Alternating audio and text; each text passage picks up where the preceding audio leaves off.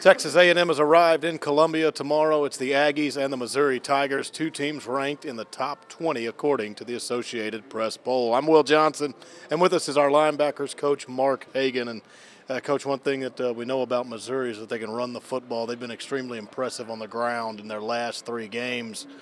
What does it look like on tape that it's going to take to stop them? Well, the first thing is we've got to be sound in our fits, and again, you mentioned it. They're a spread team, but what people fail to realize, they're second in the SEC in rushing. So that's obviously where you got to start. You got to go out there with the mindset that you got to stop the run first, try to make them one-dimensional.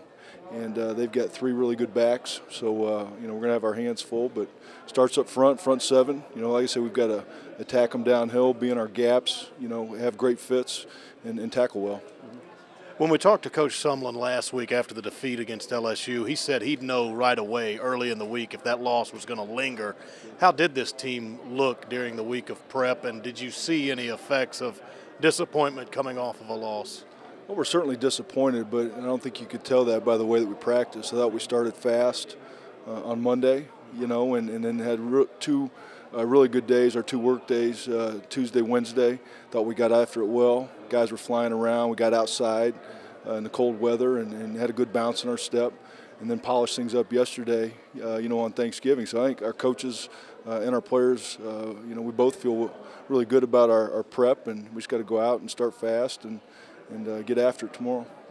Something we've heard this week is that A&M would try to, they use that word, spoil Missouri's season because they want to go to the SEC championship game, but it's not accurate to talk about A&M just as a spoiler. A lot more on the line for the Aggies than that, isn't it? Absolutely. We want to finish this season the right way and, not let last week linger. Come out, start fast tomorrow. We take the approach that it's about us, and this is about finishing strong, setting ourselves up for a final game, hopefully in January. And like I said, we focused on ourselves. Certainly we know we've got a very strong opponent in Missouri tomorrow. But as long as we come out, take care of business, we think the results will be certainly in our favor. Thank you for the time. Good luck in the ball game. Thank you. That's Mark Hagen. I'm Will Johnson from team headquarters in Columbia.